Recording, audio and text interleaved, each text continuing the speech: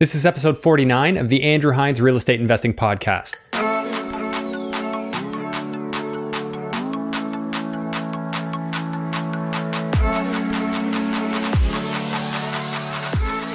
Welcome to episode 49 of the Andrew Hines Real Estate Investing Podcast. Today I have George Dube on the show, and George is an accountant that is a real estate investor with over 80 doors plus a whole bunch of storage units. I had him on the show today and basically grilled him with questions about accounting for real estate investors. I asked him all about his portfolio, and I even took questions from my Instagram followers and I posed those questions to him, which was a pretty cool thing I haven't had a chance to do on this show yet. So you're absolutely going to love this episode if you are a Canadian real estate investor looking to understand this market better, understand your options better, and know the things that you should at least be asking your accountant about. I really enjoyed this episode and I know you're going to like it too. Without further ado, please enjoy episode 49 with George Dube. Hello and welcome to the Andrew Hines Real Estate Investing Podcast. I have George Dube on the show, real estate investor extraordinaire, accountant extraordinaire, and a guy that's going to teach us a lot. So I'm really looking forward to this conversation. George, thanks for making the trip over. Well, very happy to be here and looking forward today. A very avid fan of the program and haven't had the opportunity to be on this side of the table. Yeah, well, I'm glad you're here. I know we spoke about this. I ran into you at an event, and you liked the length of the episodes for your long runs. Yes, so. Yeah. It was often I find that there's a variety of 20-minute programs, and not that those aren't wonderful. I'm not trying to cut those, but it was nice for a little bit longer runs to be able to hear something going on and a little different. You want to be able to get 10K in before the episode's done. Yes, definitely. Is that your normal run length? I won't say it's normal because at times I was up above 30. Holy. And but then I found it was hard on the knee, so then I went back down, and so I go up and down. But probably in an ideal, I'd be say a half marathon. You run a half marathon how many times? Like I was again. I haven't done it for a little bit because of my knee. Oh, okay. But I had, say, in August, ran 5 of them or something to that effect. 5 half marathons. Yes. That's incredible. It was something I never expected. Never expected. Well, why did you start doing that? That's a longer answer, probably. But I was just trying to, for lack of a better word, go back to a little bit of running. And don't get me wrong, I've never been a serious runner. But I don't know, I'm going to call it 10-ish years ago, Robin and I would do a little bit of running. But it was usually, let's say, 5K. And anyway, so I decided at one point it'd be nice to be able to say I ran a marathon. And I have zero desire to actually go to a formal marathon. And I just want to be able to say I ran that distance, if you will. And anyway, so I got myself up through the last, over the summer, and ultimately got to as I said, just over 30K, and did that 5 or 6 times, I think, in August. And now I tailed back a bit and now going again. Wow. I've never heard of anyone running half marathons with regularity. I've heard of, you come up to that every once in a while, but maybe that was the problem with the knee. It wasn't a great idea.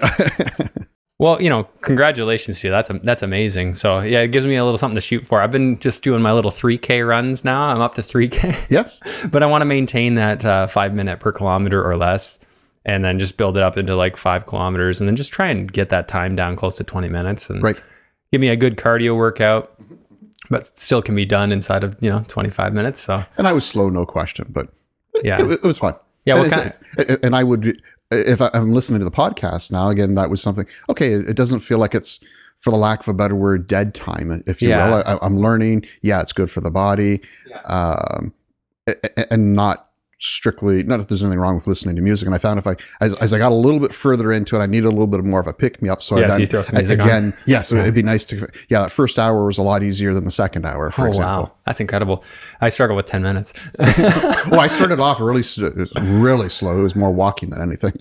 Yeah. So I'll do some music, but then on audiobooks too, occasionally a podcast, but it's a little mix of stuff just to, just to keep it light.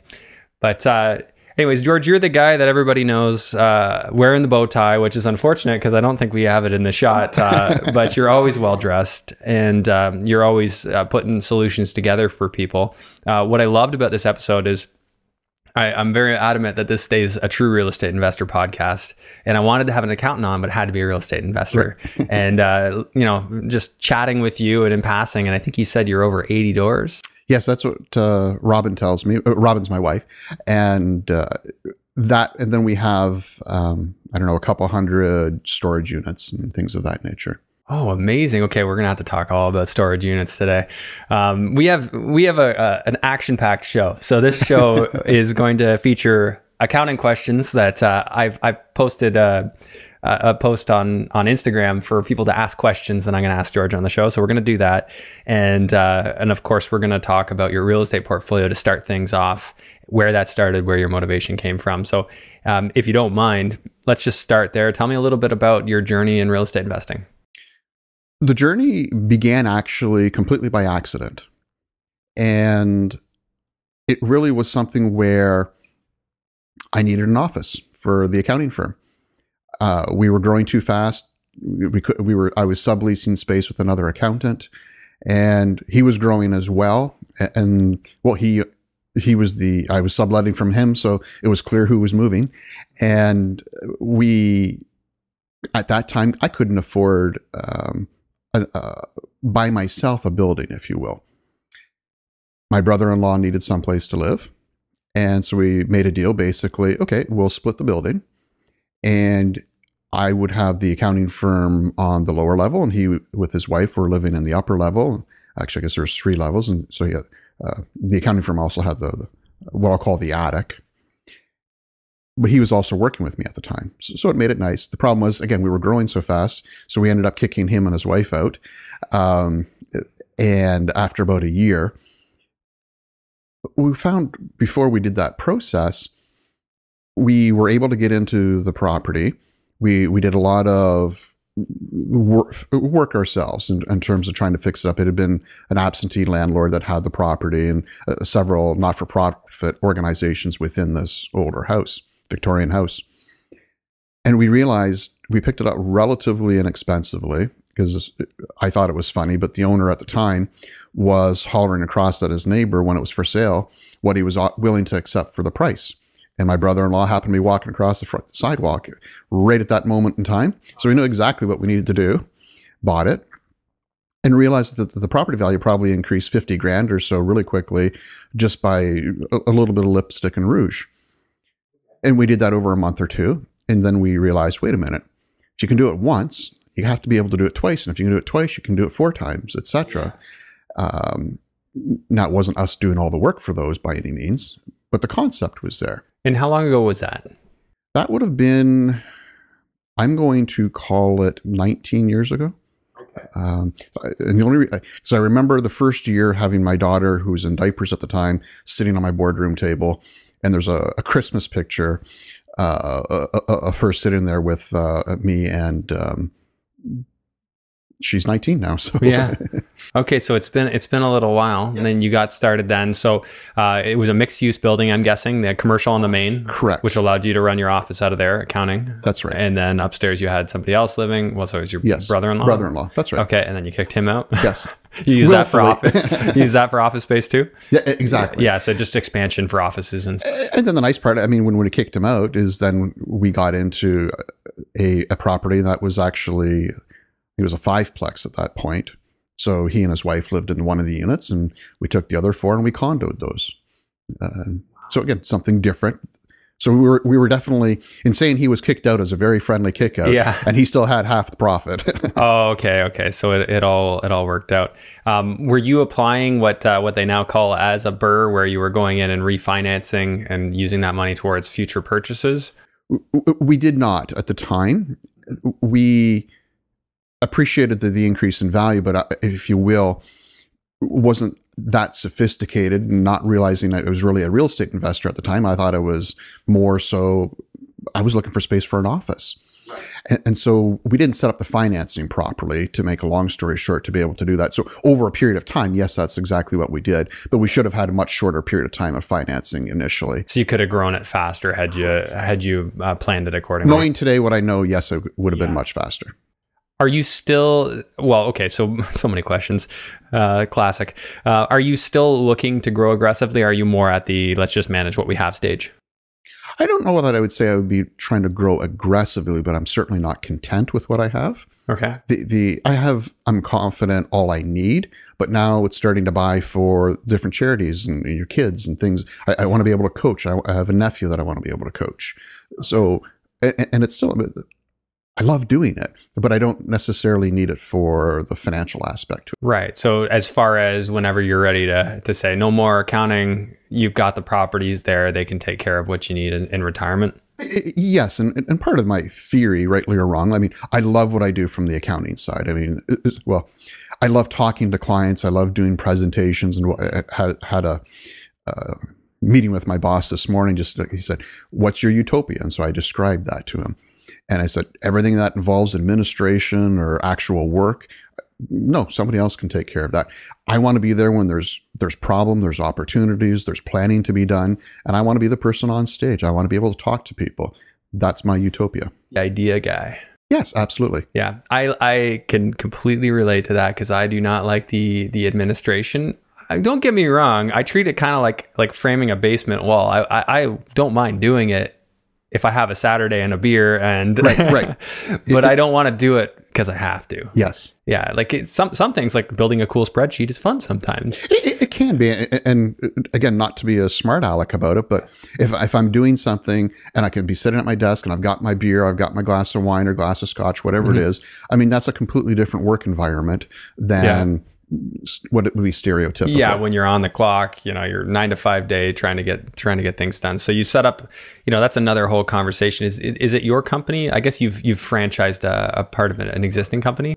I would more describe. So beforehand, as Dube Catini and some other prior versions before that, we merged in. So we're full. Peter and I are full partners of BDO, and so there's roughly speaking 400 of us. Okay, and we have. I might have the slight bit off here, but roughly 140 offices across the country. Mm-hmm. But we have different areas of focus, and I have other awesome real estate partners within the firm, but there'll also be partners in completely different industries that I know barely anything about. And so part of our idea is being able to access these different skill sets where you may not need on a daily basis, for example, an expert in GST or HST or international tax or Aboriginal issues, opportunities. But when we do come across those, it's just fantastic to have the ability to, hey, by the way, we need to talk to Betty Sue or Billy Bob or whoever it may be, and they know a lot more than George does about this particular area. Let's get them on board for this part of the equation. Okay, and I just think it's one of those things I've been curious about how accounting firms operate this. So is there a sort of, like, you and Peter, you use the BDO name, you are partners overall, but what you guys generate is essentially yours, is it not? No, I wouldn't describe it that way at all. So in theory, I am paid just as much whether the partner in Victoria made something or lost something as compared to the partner in Halifax. Right. So it is pooled. What will happen, though, is the equity partners are each year given a certain number of units. And so then based on various criteria, I may go up or down my units for a particular year. And so clearly, if I'm bringing in more clients, working with more people, helping more offices, that's going to be on the plus side. Okay, so you get more the more you do. Right. Whereas if I take 2 months off or I'm making mistakes or I'm not out in the public and I'm just kind of minding my business, that clearly is not going to be as helpful on unit discussions the following year. Right. Yeah, they might not want you to be a partner in the firm anymore. Yeah, I mean, there's still roles for that, and we have different types of partners, and we have a staff, and we've got some staff that are certainly trying to be a partner. They want to be that, and we have staff that have absolutely positively zero desire for it. They want to work, maybe not even 9 to 5. They may want an 80% work week, as an example. Okay. And that's incredibly valuable to us. We still get to use their skill sets. We can be more in harmony with what they're trying to do, and from a work-life balance on their side of things. Yeah. Everybody wins. Nice. So you're obviously an ambitious guy and intelligent. to put all this together. So you're building your business, and you're doing quite well with that. I know you've got a fantastic reputation in what you do. You're building your real estate portfolio the whole time, unintentionally, but now it's intentional. Yeah. At what point did you realize, hey, this is what I do? Like, I'm an investor now. It would have been within weeks of buying that first office. Oh, okay. So when you saw the lift in equity, you're like, whoa, okay, that's pretty cool. And so a couple months prior to that, no, sorry, it'd be a couple months after that now to think about it.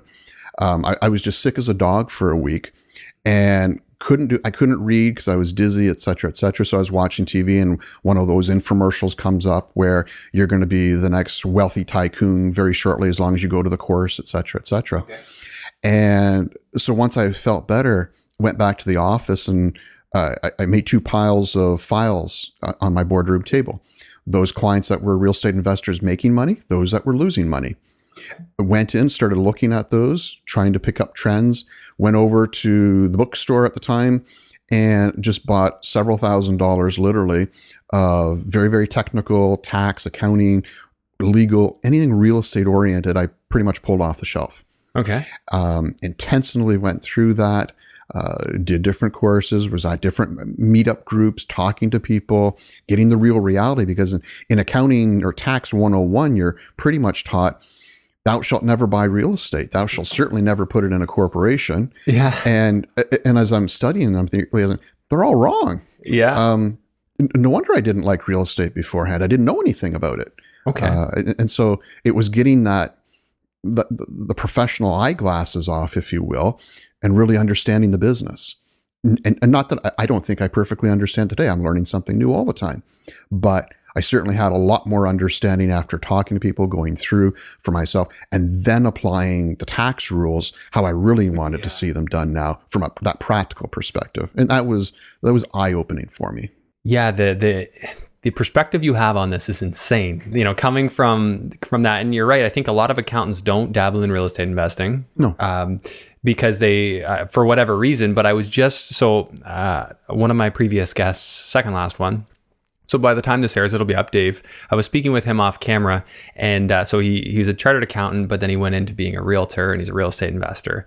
And he said he asked one of his bosses at one of his firms along the way, you know, what's the one commonality? Like, you see a lot of people's books, like you see people that are, you know, wealthy. Among your wealthiest clients, what do you see as being the one consistent thing, or a couple of consistent things that they're doing? Any ideas? And the guy's like, oh, absolutely 100% real estate's the commonality. And he's like, oh, awesome. So do you own a few properties? No, I don't want to get into that. And I just thought that was such a hilarious story because, you know, so many people can see it working, and being in this business, it'd be hard for me to imagine you see it and you just want to do it. Like I know working in mortgages, I would see these people coming to me, oh yeah, I'm flipping this property. Like, this is the lift. I got this much equity in this deal alone, and I did it over the summer. And I'm like, why am I not doing this? Right. So I guess you kind of had that moment where you realized, like, so a couple of weeks after you really dove into it and realized that this is something I need to pursue. It was, and I was probably at the time, maybe not what I would call bored of accounting, but it wasn't providing the same pop that I was looking for. And so now the real estate side of things certainly gave me that extra dimension. So would you consider yourself real estate focused as an accounting outfit where you are? Oh, absolutely. So in my practice, I don't know the exact statistic, but the number that I use, rightly or wrongly, would be probably about 75% of my clients are real estate investors, developers, construction industry. And then I'll have another, say, 10, 15% that are the doctors that's also investing in real estate, the engineer, the corner store owner, the whatever type of person that has another business, whether that was the main business or alternatively the after the impact business, if you will. So that really real estate for me is what opens up the door, because as you mentioned, there's a lot of fantastic accountants out there, no doubt about it.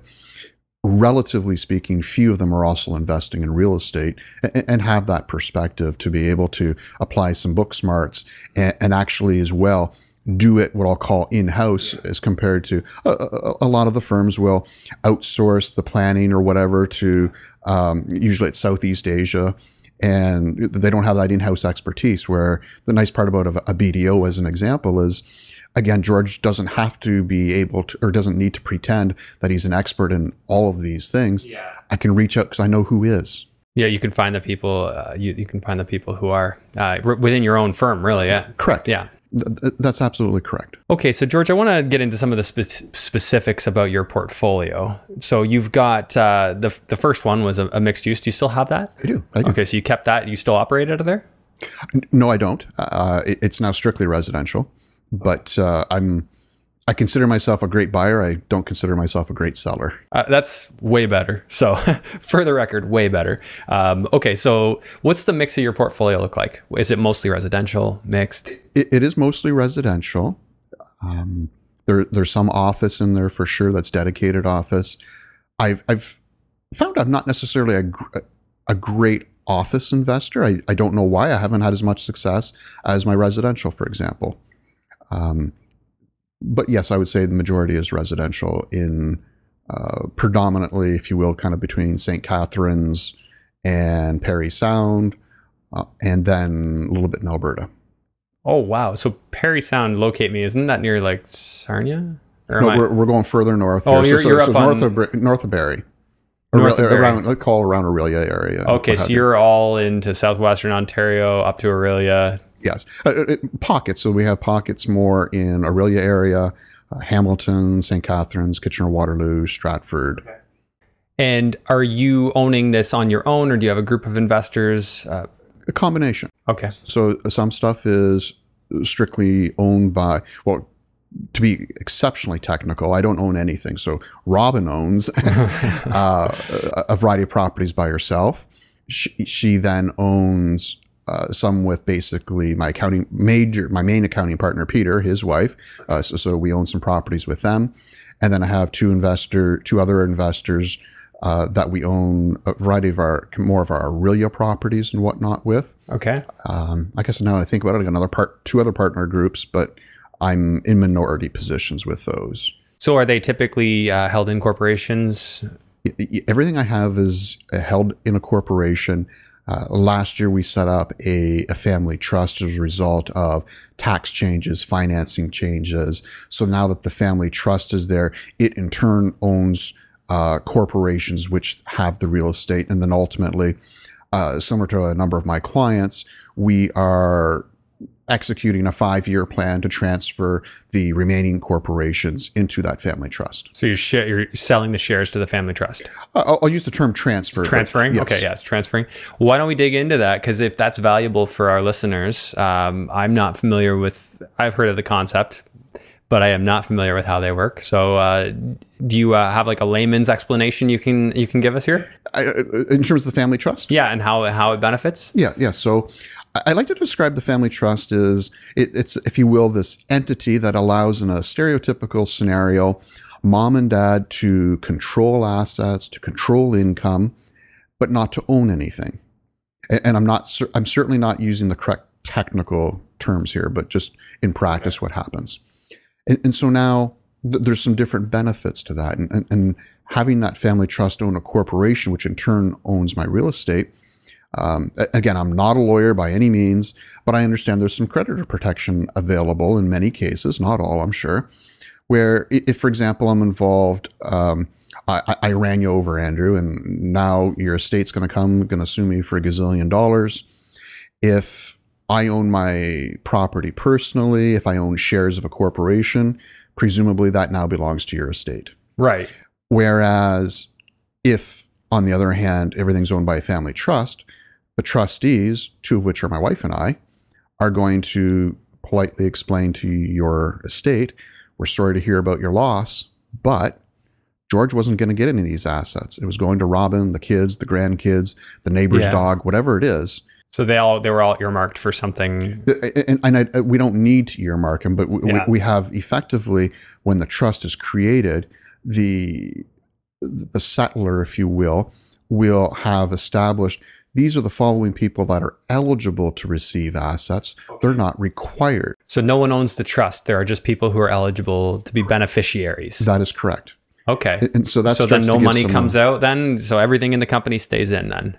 It can, But I also have then the opportunity, because now I have what they call capital beneficiaries and income beneficiaries. Most of the time, they're going to be identical. Okay. But in theory, I could separate the two. But as an income beneficiary, I'm entitled to profit. Sorry, I'm not entitled. I'm eligible to receive profits if the trustees decide they're going to distribute those profits. And if the board of directors of the corporation, which in most family businesses means mom and dad, decide that they're going to pay a dividend. Okay. So say the dividend happens, you get income that year because you're one of the beneficiaries for income. At a personal tax standpoint, is there any benefit to having that income coming from a trust, or is it no different? Is it just treated as income? It's going to be treated as income. So a trust provides what we call a flow-through ability. So it's going to be still treated as a dividend from the corporation. Okay, so you get a dividend tax credit. Exactly, yeah. Exactly. Okay. So that's nice. It's also nice if I can sell the shares of a corporation. If I qualify, I might have, roughly speaking, $850,000 per shareholder available, tax-free. Wow, that's awesome. It doesn't usually apply for real estate investors that are starting off, but as they have increased portfolios, it certainly could apply at some point in the future, or part of ultimate estate succession planning. Yeah. The other I give the example of the auto accident, which is perhaps not the greatest of examples, but it's fairly dramatic. A much more practical example is to say, most likely, mom and dad are going to pass away at some point in time. Mm-hmm. If I own those assets personally, again, when the second passes away in a typical scenario, their assets are deemed to have been sold for fair market value for tax purposes. As an exceptionally rough number, on average, for a good-sized portfolio, basically 25% of the assets are going to go to the government. Whereas in a family trust, I didn't own any assets. And the trust survives even if somebody who's a beneficiary dies. Exactly. So now all of a sudden, in theory, I have the ability to pass along all those assets without paying tax. Now, it's never going to be, I shouldn't say never, it's highly unlikely to be zero. There's going to be some taxes. Let's not pretend otherwise, but it's going to be a lot closer to zero than 25%. Yeah. And how valuable is that if somebody's listening here, thinking about what to do, in the long run, how to set up, and they want to be able to pass things to their kids one day without that tax implication. And with the trust, I've got 3 kids as an example, or I've got 18 kids. It doesn't really matter. But when they're young, I don't know necessarily who's going to be really interested in real estate. Maybe somebody's interested in a side business I have. Somebody has no capability of being involved, but I can very tax efficiently pass those assets to them when done correctly without paying tax. And they're the proud new owner of that business. And maybe I want to decide later on which of the kids should be involved, or how do I divide things? Today, I may not know. My kids may be pretty young. Mm-hmm. As they mature, I have a better idea. I still want to treat my kids fairly, but fairly doesn't necessarily mean equally. Right. And I may have other assets that are non-real estate oriented, maybe some insurance, maybe a liquid portfolio to a degree, or I've got a bunch of second mortgages. I've got some land development partnership units, whatever it may be. I don't want to have to try and figure that out today. I want to reserve time because life changes. So at any point in time, you can change the direction of flow of funds out of a family trust. Properly done, yes. Properly done. Okay, so and you're the guy that would know how to properly do it. Very in combination with a lawyer. I'm guessing lawyers are critical to the process. Okay, yeah. So the thing I've noticed, when you're in real estate, your lawyer and your accountant have to work, closely together, incorporating companies, this and that. You definitely need to make sure you're speaking with experts. Yes. Okay. So very good. So like I said, what I've done is I've basically opened this up that people can send me some questions. I had somebody specifically ask me about holding real estate personally versus in a corporation, deducting capital cost allowance. And then the tax implications that are there. This is something you and I know we've spoken about. So I'm sure you have a very good response for this. Should we own in a company or should we own personally, aside from this whole family trust conversation? Completely independent of the family trust. Roughly speaking, I recommend the use of a corporation about 80% of the time. I don't keep accurate statistics to that, but just as a rough number. So it's certainly not all of the time, no doubt about it. But the majority of instances, I do find it more beneficial. If nothing else, I have still more ability to decide later on who gets what portion of the profits, again, when properly designed. It's a lot easier to add in investors, subtract investors. Certainly on the finance side, once you get to a certain point, much easier through the corporations. Yes. There's so many things with that corporation, and forgetting the more perhaps obvious part, non-tax related, but what are the legal implications? Again, we touched on financing, just organization. How professional do I look in dealing with other investors, for example? I can have the ability to decide how I'm going to get paid. So it might be through a dividend, it might be through a bonus, a wage, a temporary loan. I have those choices, whereas if I own things personally, I've effectively handcuffed myself. Not that that's necessarily horrible. I mean, if I'm still profitable, I mean, it's better than nothing for sure. But in most cases, I had such an opportunity to save more taxes, be more efficient, pass more assets along to the next generation or to the church, the Cancer Society, whatever it is that's important to people. Absolutely. Yeah. So just to dig into this a bit deeper, so some of the implications that I know I've thought about are the fact that I pay at a personal income tax bracket if I own the property personally. However, in the corporation, I'm going to be at roughly 50% because it's considered passive income. There are some ways around that, but generally speaking, for most people, that's going to be the case. Sort of. And so where I like to jump into that part, and that's certainly kind of the tax 101, no doubt about it, maybe tax 102.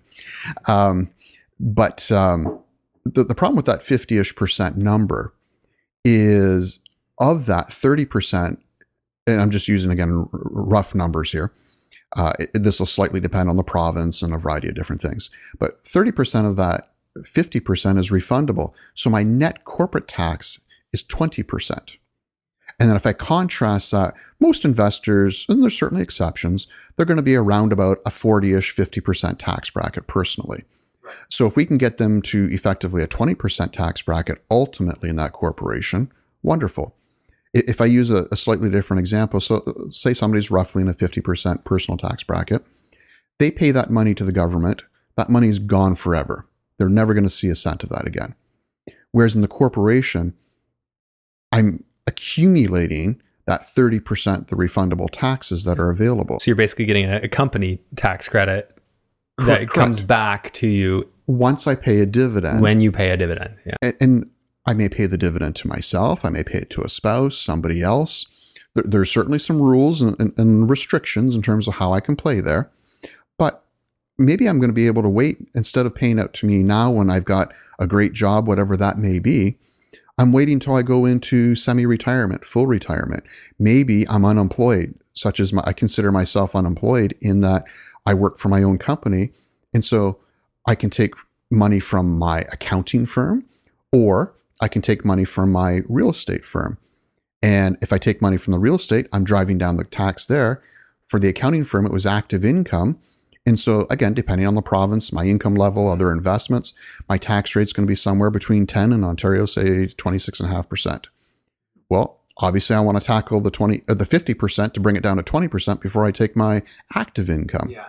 And so just leaving some of those doors open allows me to have so much more tax savings. Or my worst case scenario is I'm forever going to be wealthy. I'm never in a low tax bracket. None of my family will ever be in a low tax bracket. I'm continuing to accumulate this refundable tax in the corporation. And then I say, hey, Andrew, why don't I sell you this portfolio of companies, but I'm going to have you buy the shares. By the way, there's $10 million refundable taxes there. I want half of that. So then you can increase your price, and then you get paid handsomely for the shares. And I never had that opportunity if I did it personally. I think where we need to go with this answer, because I mean, I'm following, but I've asked you this before. For anyone who's not following that, basically what he's saying is there's options. It's not a simple 50% in the corp. There is a way to get that money back, which there isn't personally, as you've said. And then when you pay dividends out of a corp to yourself, any taxes paid in the corporation, I don't know if it's an exact translation, but you get a credit personally as if you had paid some of those taxes personally already. So it decreases the amount of taxes you'd have to pay personally. Yes, and it can be, by the time the math works out, I mean, it might not be to somebody's advantage to do it that way, but it can be. So as a quick example, roughly speaking, if I have no other source of personal income, I pay myself $40,000 from the corporation, I'm going to pay less than $2,000 in personal taxes. Yeah. I'm going to call that tax-free. Yeah, there is a scenario. That's the beautiful thing with a corp. There is a scenario where you can basically be tax-free up to around 40 to 60 grand. Something. Exactly. Yeah. And it doesn't mean that the next $1,000 is a draconian tax rate. It just means, hey, there's some planning to be done. Yes. Yeah. So key thing here, work with a professional. Work, I'm sure, George, if you're in the area, George would be happy to help you. But I mean, if you already have an accountant, make sure you're talking to them about this and making them part of your planning. Because it can be very costly or extremely beneficial depending on how you tackle it. It is, and it may vary year to year, which again is nice with the corporation because now I have choices. Yeah. Okay, so one of the things that we didn't touch on there out of that question is the capital cost allowance. And for those who aren't familiar with that, what that is, basically that's you're amortizing the value of the building. So you're writing off or depreciating your building. And because you're depreciating it, they let that offset your income, and it actually lowers your taxes in the corporation. So my concern was, well, if I'm in the corp paying 50% tax, where's my cash flow? I mean, that's going to be all eaten up. Well, no, not necessarily, because we can write off some of that value. We can write off that CCA. And if I was to do things personally, I'm restricted in the sense that I can only use depreciation to the extent I have rental profit. So I can't increase a loss or create a loss. Whereas in a corporation, in most cases, I'm going to be able to create losses. So my first few years, for example, I may not be as profitable from an income tax perspective, particularly if I'm fixing up the properties, getting the right tenant mix in, et cetera, et cetera. If I can accumulate, let's say I accumulated $100,000 in losses, which I couldn't use on the personal side. In the corporation, I built that up. Now, all of a sudden, the following year, maybe I sell one of the properties for whatever reason, or I have some other form of large influx of taxable income. I've now got the ability to defer at least a portion of the tax onto that because I've accumulated some reserves. Yeah, so you can carry forward some losses and use those effectively in there. Okay, there's that. Another question that I got here inside of the same question was, is there any implication for somebody who is a non-resident of Canada owning a corporation? Can they do that? I guess that, from my experience, I believe they are going to have to file in Canada if they're owning Canadian real estate. Most definitely, regardless if they use a corporation or they personally own the real estate, for example, there is going to be a tax return that's filed, no question. The corporation, we tend to find, may not always be the optimal tax vehicle to use, but it's often the far superior vehicle to use because it simplifies things. So as an example, if I were, and we have quite a number of non-resident, my clients literally are across the world. So even like my main office, if you will, is in the Waterloo region, probably only 10-15% of my clients are there. They're scattered across the country. So you have non-resident... quite a number of non-residents, non-Canadians in many cases, that are investing in Canadian real estate. So where they invest personally, without getting into all the details, essentially the government of Canada is going to say, hey, you've owned this Canadian property. We're going to charge you 25% tax on your rental income. Sorry, gross rental income, not after expenses. Wow, that's touch and go. Whereas if you fill out some other paperwork, we can tax you just on your net income with some adjustments. So there's a structure. That's more reasonable. But I still have to be doing that on a monthly basis, essentially. And basically, I'm prepaying my tax through the year. My tenant, whether they know it or not, is actually responsible for that. As well, if I go to sell the property, I have to get permission. So many people will perhaps blindly look at, if you will, that purchase and sale agreement is going to have a clause in there, something to the effect of, I am or am not a resident of Canada. And so then the implication is that if I'm a non-resident, as the purchaser, I'm responsible for withholding the taxes for that non-resident. If I do not withhold the taxes, in other words, give the money to Revenue Canada, that number might be different in different scenarios, but it can be 50% of the value of the property. If I don't do it and the non-resident doesn't pay the tax, Revenue Canada is coming after me. So as the purchaser, I want that to be correct. I want to do a little due diligence to make sure somebody just didn't lie to me. Because I'm going to be held responsible unless I can show some due diligence. Wow, this is incredible. So you're saying if I sign a purchase and sale agreement and buy from a non-Canadian, here in Canada, then, and they don't pay their taxes, I could be liable to pay their taxes. Yes, that's correct. Wow. Well, that's shocking and something I've never checked for.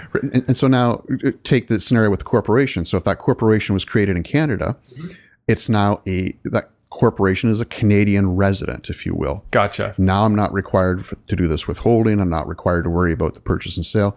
And by the way, when I ask for, usually what will happen is this default calculation on the withholding tax when I sell a property is significantly higher than what the real tax is going to be. And it's Revenue Canada's way of encouraging somebody to file a tax return and get some money back. But if I didn't have to even go through that process, and I have an opportunity to file, I guess I have to file a certain form within 10 days of selling the property as the non-resident. That's if you own it personally, or if I owned it personally. Okay, yeah. Or it's a non-resident corporation, for example, that owns the property. The problem is, and that paperwork will simply say, here's our quick calculation of what we think the withholding tax should be. Do we have your permission to withhold that instead of the higher number? Which is particularly of concern because if I have to hold 50% back and I've got a 75% mortgage on that property, it means I'm about 25%. I could be at a real cash bind. Wow. Okay. So yeah, you could have to. That could be a huge problem. Right? You could have to find a lot of money just to pay it. Correct. So you're saying, you know, for a non-Canadian or a non-resident Canadian thinking about buying real estate, it sounds like a corp has some pretty huge advantages. I can just get around a lot of hassles, and maybe more importantly, Andrew, is you and I asked somebody else that's a non-resident to invest with us. And now we're going to probably turn away that person if we have to say, you're going to have to do this, this, this, and this, or we can set up a corporation. Wouldn't this be a whole lot easier? Yeah. Okay. And then they would just have maybe some withholding on their dividends. Exactly. Yeah. Exactly. Okay. So that does sound a lot simpler. And wow, you just like enlightened me to a lot of stuff I hadn't thought about. But you know, I'm used to thinking like investing in the States because I've done that, and you know, what's involved there, and then you know, coming back the other way. You know, a lot of what they do that direction makes sense now too. Right. It's really a reversal. It's just a reversal. Okay. So let's see if we have any other questions here. What additional write-offs can you do if you own land in another country?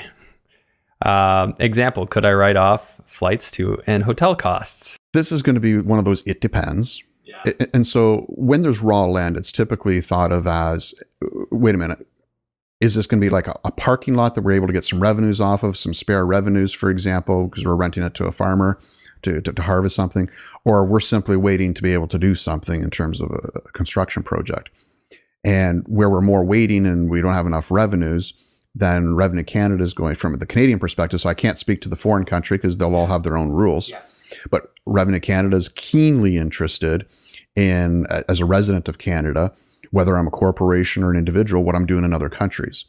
And so then, if you will, kind of apply, Canadianize those rules. And in most cases, maybe I'm going to have to capitalize something. In other words, add it to the cost base of a property so that when I ultimately sell it, then I can do something with that. But in terms of the airplane flights, for example, really, was that necessary? Or Revenue Canada may take the position, okay, maybe they can buy the idea that you needed to go and check things out once. But the land probably wasn't going to go very far on you for the next 3 years. So if you're saying it's in Hawaii, every year I got to check it out. Exactly. I mean, there's got to be a certain reality there. Yeah. So you got to take a reasonable approach there. Absolutely. Yeah. Okay. Yeah. Common sense, I think, would have to prevail for the most part. Yeah. Okay. Very, very good. You know what I want to jump into, because a lot of people are asking about the 50% tax in corporations. We seem to be getting a lot of people are concerned about that. So it's a good thing we covered that one, because that, to me, that was one of the big ones. And like, I was constantly at this, I want to own a corporation for the mortgage benefits because I think they're huge. Yes. I think the growth potential is huge. It's like kind of like going from elementary school into high school. That's a great way of phrasing it. Yeah, you start in elementary school, you learn the basics, you do it in your personal name, and then you realize, okay, it's time to take this to the next level. So that's generally what's being asked here. A lot of the comments I'm getting. What I wanted to dive into real quick is, because Airbnb is still a hot topic right now. A lot of rules changing. The tax law on it is probably in the junior stages still right now, as CRA figures out what to do with it. Here in Canada, there's the HST issue, not just that you need to charge it, but when you're doing short-term rentals, that's now sort of looked at as a commercial asset. Right. Yes. And again, here, the luxury at BDO is I have a GST and HST partner that deals with all of these issues. And, we're keeping him humming because as our clients are getting into these, as you indicated, there's different issues in terms of when do I, often the issue is not necessarily so much at the beginning of the process, I bought the property. It's actually, I decided to convert the property to personal use or long-term residential. Oops, do I have to now charge myself GST and HST on that property? Or if I'm selling to an arm's length person, do I need to charge them GST or HST? And that was not often something they were thinking about. They're often the purchasers going to understand on a new property, yes, I'm going to pay the GST and HST, may or may not have the GST rebate. If it's Ontario, I'm going to get at least an HST rebate for a portion. But it can hit somebody sideways with respect to, I didn't know I had to pay GST or HST on the property, or again, the self-assessments. And so to me, before I go ahead and buy that property, I want my clients to be cognizant of what the implications are, or they decide to get, more probably what I'll see frequently is that change in use of the property. Let's just be aware of where we stand. Yeah. So to simplify this for our listeners and viewers, the HST element here is really a question of, like, say you own a $300,000 property. Well, how would you feel if you just didn't quite understand exactly what your use was, and all of a sudden CRA says, oh, you actually owe $39,000 in HST because it's worth $300,000 and that's 13%. You changed use from commercial back to residential. So please send us $40,000. Right. That is not a conversation or a letter that you ever want to receive. Particularly 2 or 3 years later when they're now just going to add some interest charges and perhaps say, wait a minute, there's gross negligence here. You willfully defrauded the government. Yeah. And by the way, now that's 50% of the taxes. George, is there an easy, well, I suppose no answer is easy here, but is there a way that you can kind of put this to us that will reduce that risk, or how should people be proceeding knowing that this is a risk? Yeah, it is a risk. There's no doubt in my mind it's a risk. It doesn't mean don't do it. It just means address it up front and make sure you're cognizant of it. So to me, when you are getting ready to buy a property or change the use of one of your existing properties, it's talking with your advisor to make sure you've got not just the implication today, but what's the final implication. So you have really an understanding of what will happen over the life cycle of that property. Now, I've heard people say this a few times, and I think we even spoke about it, and I don't really understand how it works. And maybe I'll leave today with that same thing, but that's okay. As long as I don't need to know how electricity works to turn on the light. So if I buy the property, so say I buy that $300,000 house or condo unit, and it's just a residential property. It was owned by another residential homeowner. And then I decide, okay, I want to Airbnb this. I go full-time Airbnb. Is there something I can do to notify the government, hey, this is a residential unit. Already HST has been paid at one point. I don't want to pay it again. So now I'm going to convert it into commercial use, but I'll convert it back into residential use while I still own it before I would ever sell it.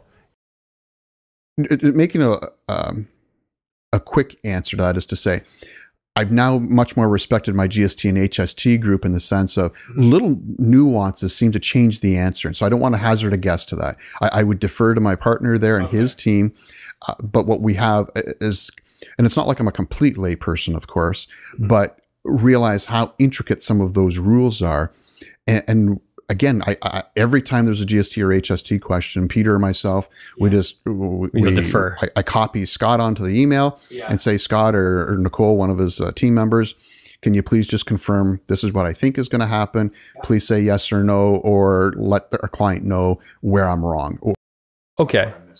So a simple answer here would be that you've heard that there are ways around it, or you have not heard that there are ways around it. There are ways in certain circumstances. Typically, when you're going to change the use from residential to commercial, yes, you quote unquote have to charge GST or HST, but you get it back because of the ITC rules. Okay, that's great. Now, when I go to convert it back to something, now when do I have to pay that GST or HST? Is there an ability to stretch it? Is it immediate? And my perception is there's different rules for different scenarios. Now, Scott or Nicole could jump on the next moment and say, no, George, you're a moron. This is really how it works. But my concern is I've seen clients get themselves into situations where they did owe money and they still had the property, or they sold it and they were not expecting to have to chunk out basically that money, because they may not have even thought about it until they were in the lawyer's office signing the paperwork. I will say that, these are relatively high level questions that I don't believe most people are thinking about at all. Very infrequently. It's more, I like having Scott around with some of our presentations, for example, because he'll have some examples of scenarios where people were caught off guard, and then people realize, oh my goodness, that could have been me. And particularly if we're talking to, we often speak to groups of realtors as an example, and now all of a sudden it's something for them to say, oh, wait a minute, I do need to talk to my client regarding this or that, whether the purchaser or the vendor, and just to be cognizant of what's going on. It just really, really goes back to work with professionals, because I can't imagine having to try and figure out the answer to that on myself. Like, I mean, really, it would just be analysis paralysis and don't do anything. And again, I consider myself exceptionally skilled with income taxes. GST or HST, it should be really simple, right? I mean, it's a flat tax for the most part. But it's so nuanced that that's why we have a department that's all they do. And for them, it's really, really fast. They know what to ask for, what they're professionals at the end of the day. And it may only take them 5 or 10 minutes, but wow, that was 5 or 10 minutes. That was a whole lot better to know up front as compared to after the fact. Okay. Let's see if you've got any other questions here. And just, one thing I will say, like, that has actually stopped me from wanting to pursue Airbnb. Just knowing that was a risk, or even a possibility. The second that was thrown out there, I'm like, I'm pretty good with my regular rentals. But not everyone's like that. Scott says, tell him to inform your listeners that all investors should be on QuickBooks Online. Scott works for QuickBooks, so I see. I think to be honest with I'm more of still a desktop person as compared to the online version. No offense, Scott. The trouble I have, and Scott may correct me here, but as we deal with our rep and whatnot, but one of my problems, for example, is I've got like 10 or 15 corporations.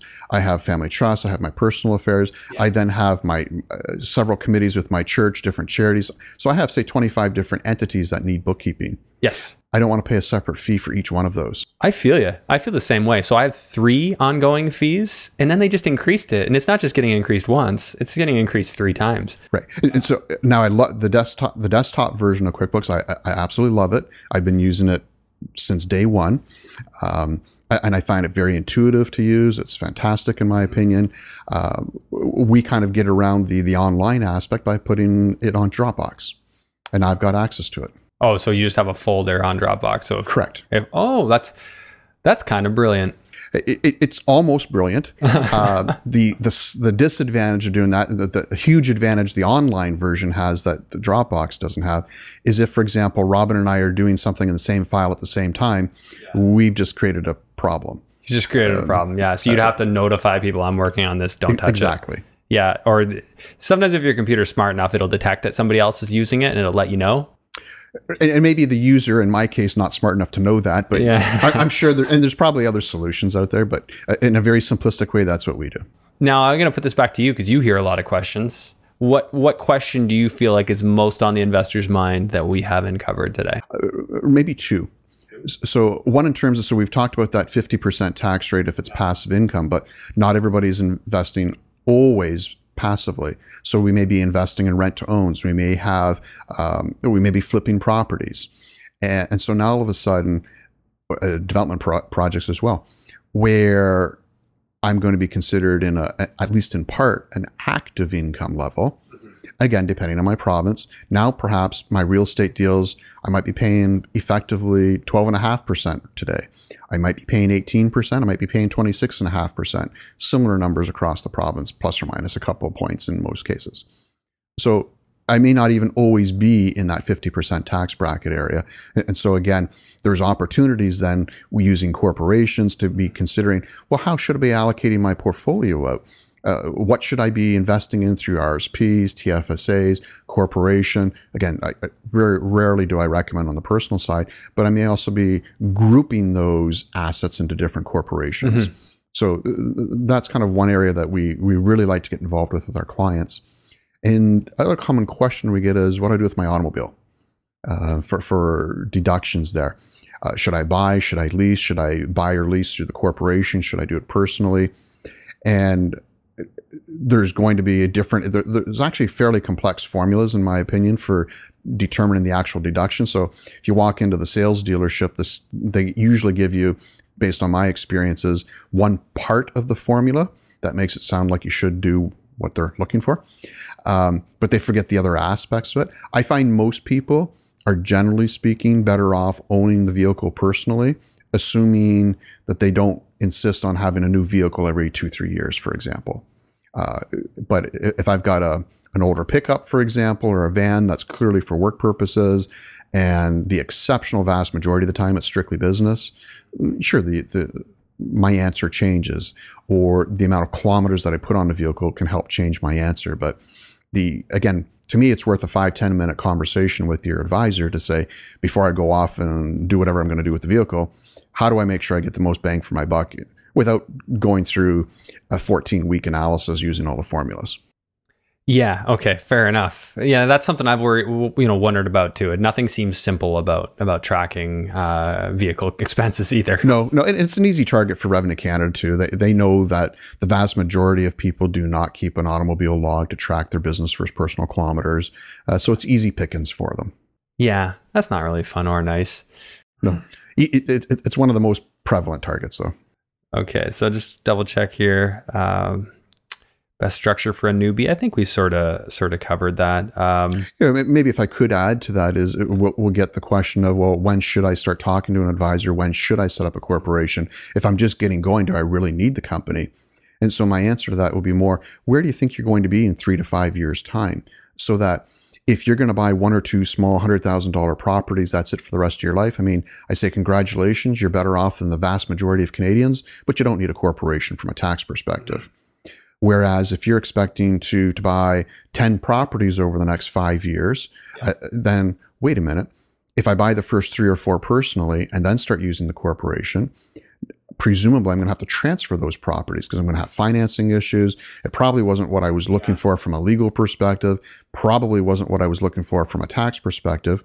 Now I've got all these transfer costs of the property to the corporation, which I could have avoided in the first place if I set it up right the first time.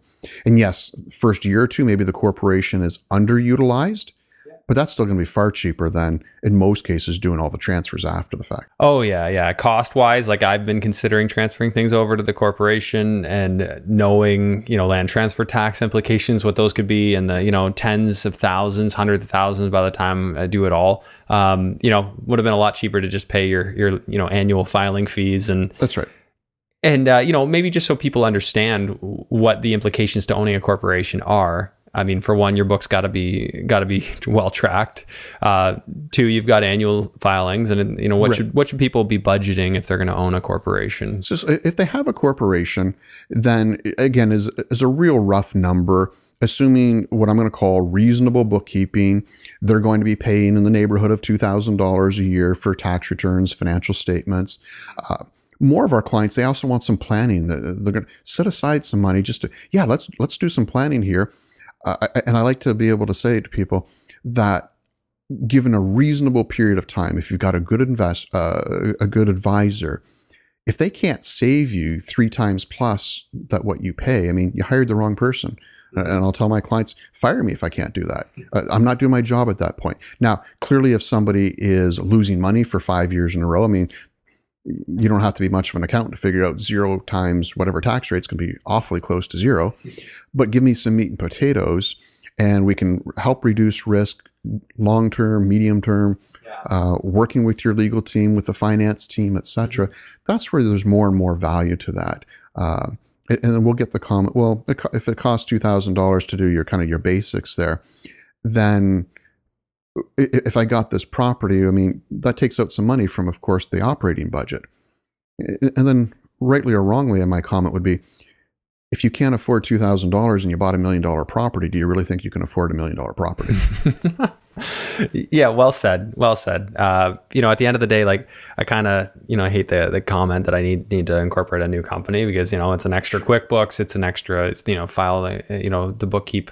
So yeah, obviously be diligent, make smart decisions, talk with your advisor, make sure you're only incorporating what you need and you actually have a reason to incorporate it. Right. To me, if you set up a scalable structure so that it can grow with you when you need it to, it can shrink when you need it to, that's fantastic. But you certainly don't need to start off with in most cases, a big fancy dancy structure. It can grow with you as time progresses.